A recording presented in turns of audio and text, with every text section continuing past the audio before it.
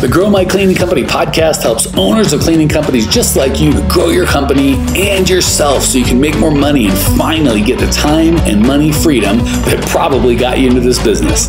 Discover how to automate and create systems that allow you to grow like crazy without losing control. If you dig the show and want to show some love, subscribe, rate, and review on iTunes. It really helps. Enjoy the show. Hello, everyone, Clean Nation. This is Tracey Thompson here, and I am joined today with Ryan Zawicki. Say hi, Ryan. Hey, how's it going? Ryan is one of our newer clients, and who's just recently come into our Next Level program, which is super exciting. And we get to chat today, Ryan and I, and you get to listen in. Lucky you. About how he came into our world, where he's, his story and what he's all about. So let me just give you a little backstory on Ryan. He started Pa Commercial Cleaning Services in June 2021, and he's got a little story about that in Chester County, Pennsylvania, obviously in commercial. And Ryan, why don't you share with me a little bit about your journey on how you got here? Sure. So long story short, we started the business through a friend who was looking to get out of commercial cleaning. He was transitioning to another service business. But the way I kind of knew to take advantage of the opportunity was actually for about 2-3 years before that. Something was just sort of impressed on me. Can't really explain it, that just kind of a vision of a cleaning business. I didn't know anybody who had one, and it seemed weird to me coming from an accounting finance background, but I was like, okay, whatever. I found Mike's podcast years before I ever got into it, just started listening, kind of preparing myself, knowing that I kind of had that vision. And then when I had this opportunity with my friend pop up, I'm like, there we go. So I was very familiar with Mike already. I had listened to him for many years. I definitely didn't have the systems or processes, didn't know how to do it, but I kind of knew how to think. So anyways, acquired the clients and been rolling since.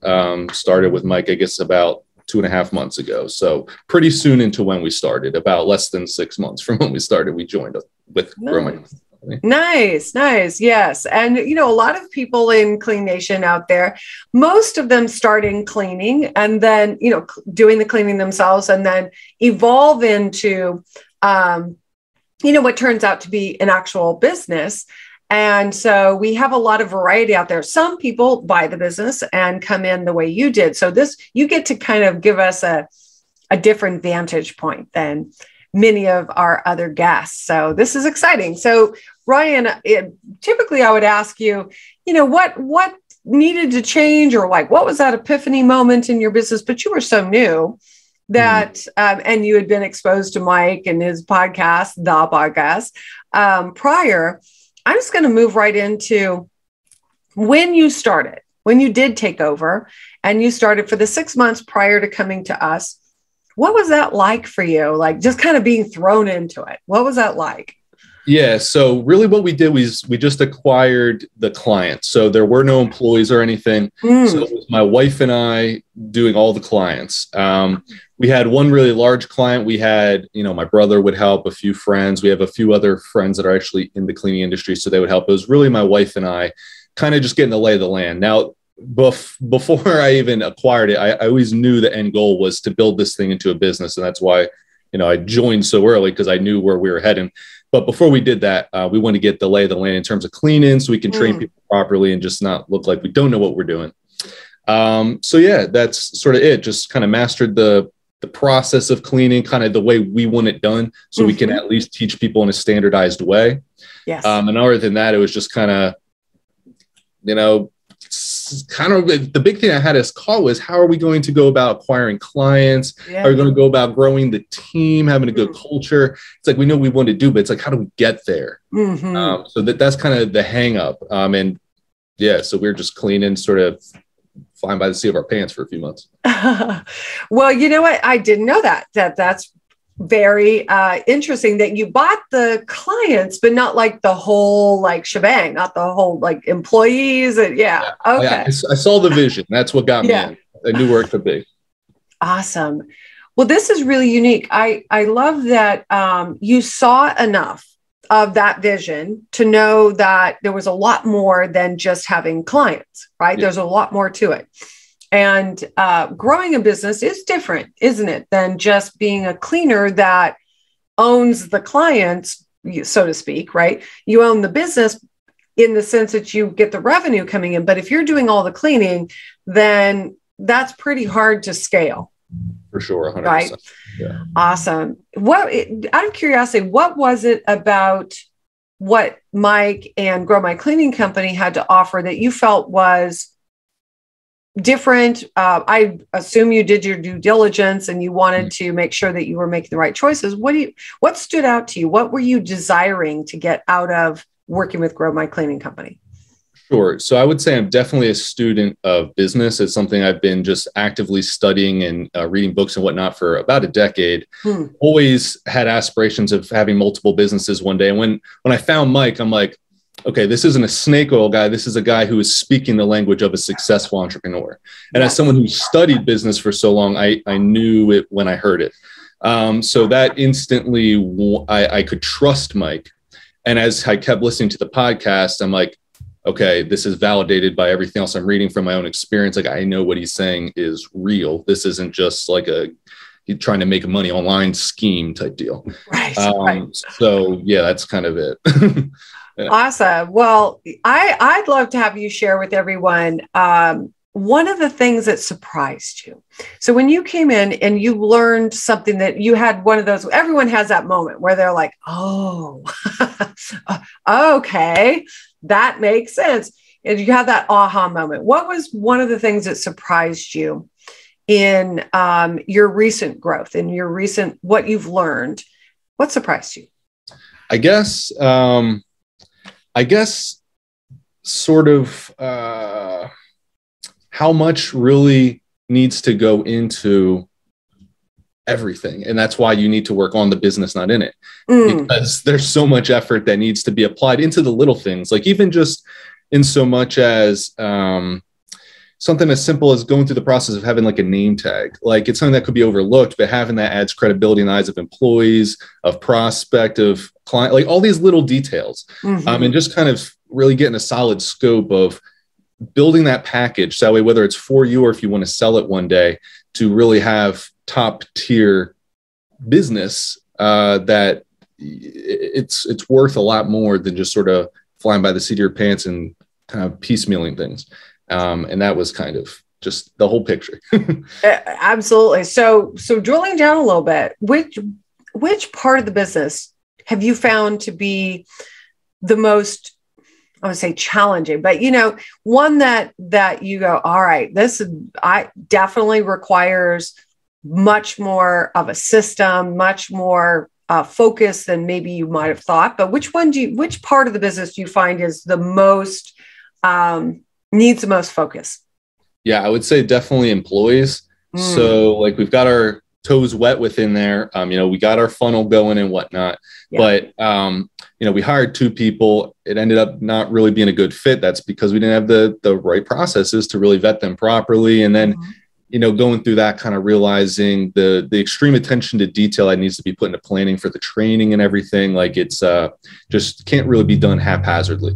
So we're back at the drawing board, sort of hashing all that out. And that was kind of surprising, was just, obviously leading people is probably one of the most complicated things to do in a way.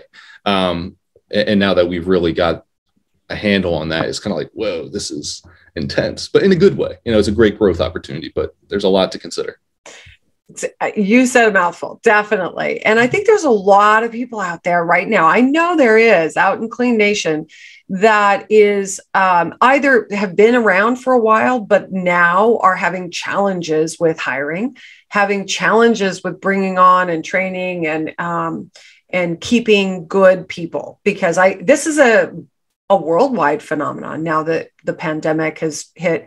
This is just the way that hiring is now for everyone.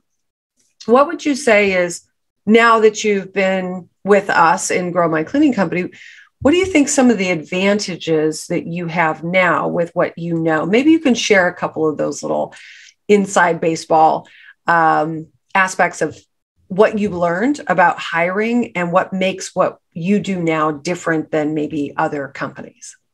Gotcha. So I'll go into specific hiring and then kind of more general.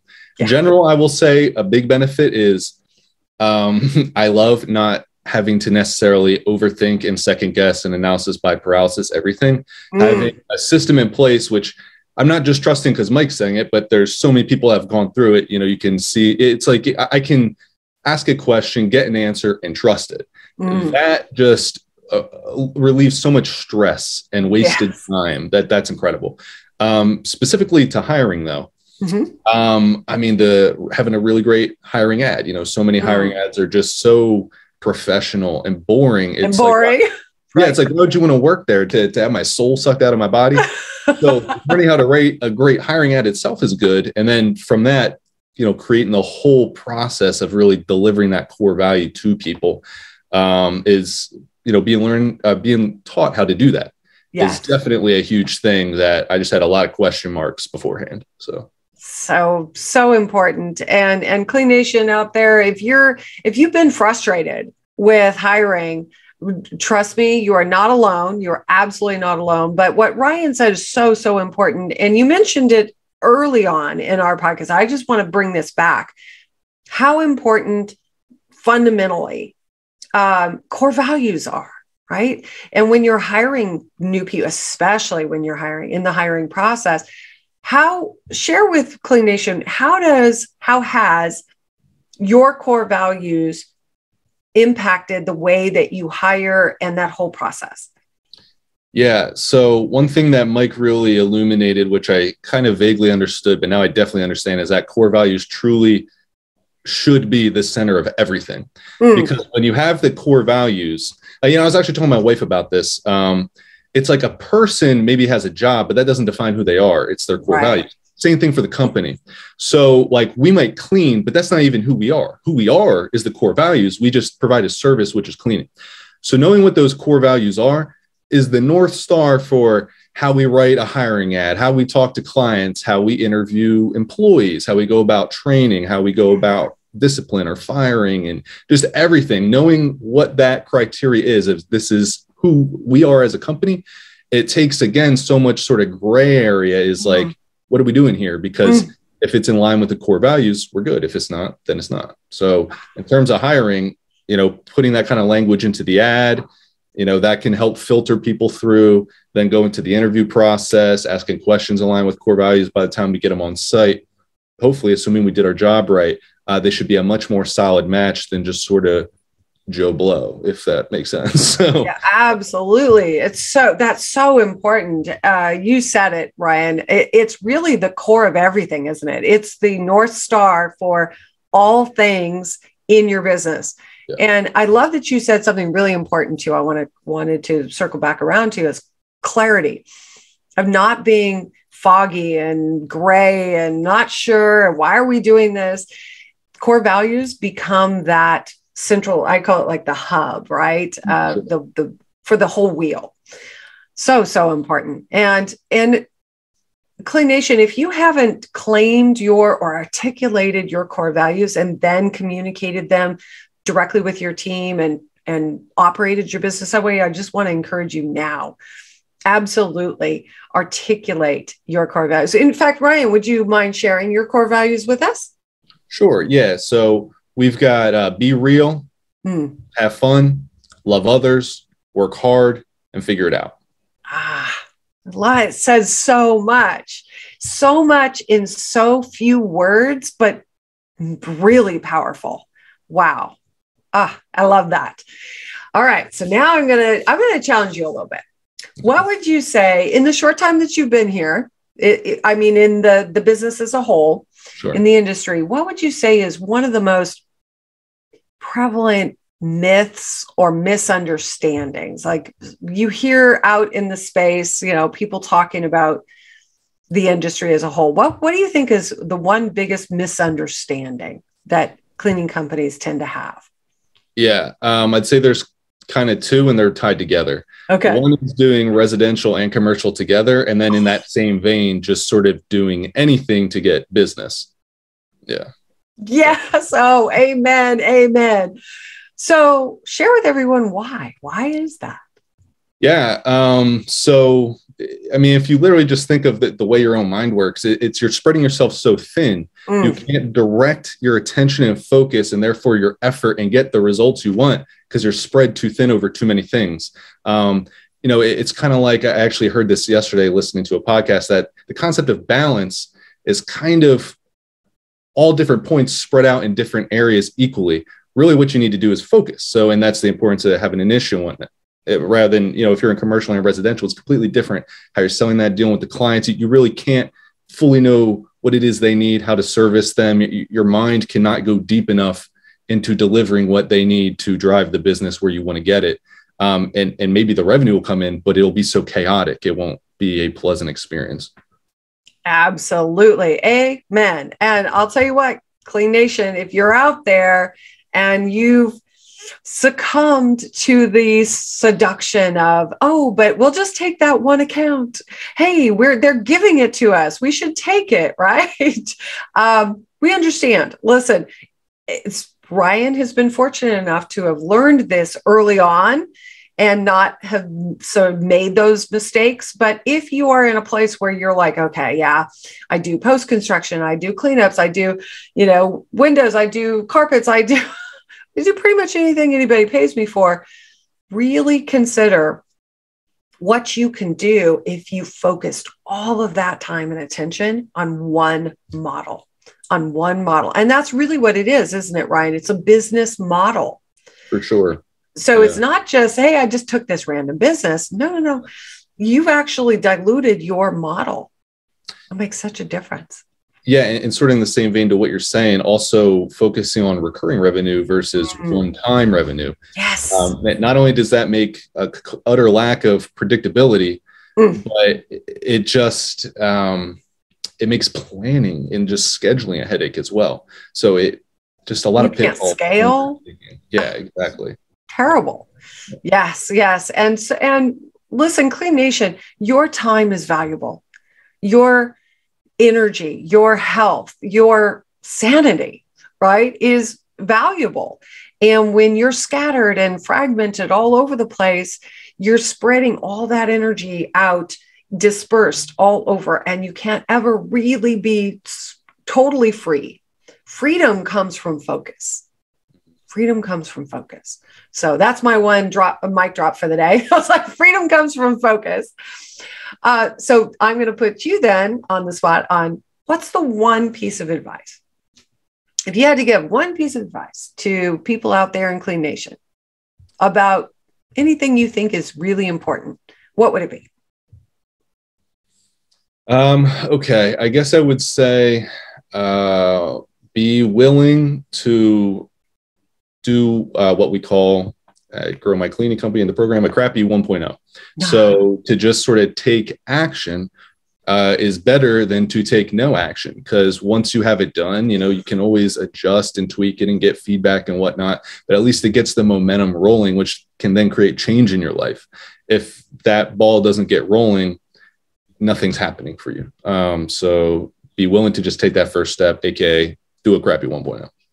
So important. You're right. We even have t-shirts. We have t-shirts made that say, don't worry, be crappy. Crappy 1.0. And really, I want to just dig a little bit deeper, because you know what? That's such sage advice. And at the same time, I know it's not easy, because a lot of people get into the whole perfectionist, which is really just kind of code for procrastination. And what would you say, Ryan, I'm just imagining Clean Nation out there going, yeah, okay, that sounds good, doing the crappy 1.0, but, what if my crappy 1.0, is terrible? I lose clients. People are mad at me, all this, what if? What would you say is one piece of advice to help them? And I know I'm putting you a little bit on the mindset path here, put you on the spot. What's one thing that works for you? Let's put it that way. What's one thing that helps you keep the monkey mind under control when you're putting a 1.0 version out? Well, I feel like it's a little unfair for me to say this, but frankly, the fact that I have access to all you guys is a big tool, because I feel like I can get feedback. Did you just call us a big tool? Hey, you know, call it as I see it. But no, that's just Mike. No, I'm kidding. but for real though, I mean, it's invaluable. Kind of going back to what I was saying earlier, it takes so much of the thinking and just the overthinking out of it. You know, being able to submit a question, talk to you, talk to Mike, talk to people in the group. It makes it easy to make a 1.0, get feedback, 2.0, 3.0, and there's not this crazy lag and overthinking, and that alone is a huge help, in my opinion. Well, I love it. Thank you for the shameless promotion, but I will just say, I'll boil it down to this. The moral of what Ryan just shared is, if you're trying to do this on your own, sometimes that's really difficult to be sort of what I call self-examined, you know, to say, yeah, why am I doing that? And, oh no, I shouldn't, you know, just leaning into that crappy 1.0 can be scary by yourself on your own. And it makes, what's Ryan saying is, when you have support, when you have people who understand, who really are living it, also, it makes it easier to soothe that part of yourself that goes, oof, this feels scary. This feels like, oh, it's not ready. It's not ready. I'm not ready. So if you're out there, Clean Nation, and whether you're new at it, like Ryan is, relatively speaking, or you've been in this whole industry, this business a long time, but you're ready to make that change, that shift, you're ready to go to that next level, and you want that feedback, you want to have that support, please, we are here. That's what we do. We are here for you. So please reach out. All you need to do is go to growmycleaningcompany.com/talk and fill out a simple form and talk to one of our coaches. Ryan talked to one of our coaches when he came on, and everyone who's in our world and who's working with us had that same invitation. And I'm making that invitation to you right now. So growmycleaningcompany.com/talk. Ryan, one last parting thought. Anything you want? Okay. I don't know. I guess have a clear vision of what your life to be, and then try and back engineer it. Not to go on too much of a tangent, but for me, I saw the cleaning as a means to an end of being able to create a lifestyle of freedom, both financially and time-wise. That's something I've been chasing for a long time. And I know where I'm trying to get. So it's kind of easy to just sort of back engineer that rather than just kind of taking it day by day and you don't really know where you're going. So love that. Yeah. Have a vision, have a plan, and retro engineer backwards from that outcome to where you are now. And many times that first step is getting support, right? Sure. Awesome. Thank you so much, Ryan, for joining us today. And Clean Nation, thank you so much for listening in. And we will see you on the other side. See you. Bye. Well, here we are, the end of the podcast, and you made it. Great job. I've got a little bonus for you for sticking through with me, but like I mentioned before, if you got value out of this podcast and you want to show a little love, subscribe, rate, and review on iTunes, Spotify, wherever the heck you're listening to this thing. Share it with a friend, share the love. And as a special thank you for those of you that stuck with me to the end, how about I give you my personal phone number so we can text? It's a great way for me to get to know you, your business, your goals personally. So shoot me a text now, 602-932-6431. That's 602-932-6431. I am the only one who responds to these texts, and I will personally respond to everyone I possibly can as long as this number is manned. Don't know how long we're going to keep this at the end of the podcast, so grab it now, 602-932-6431. Give me a text, say hey, can't wait to meet you.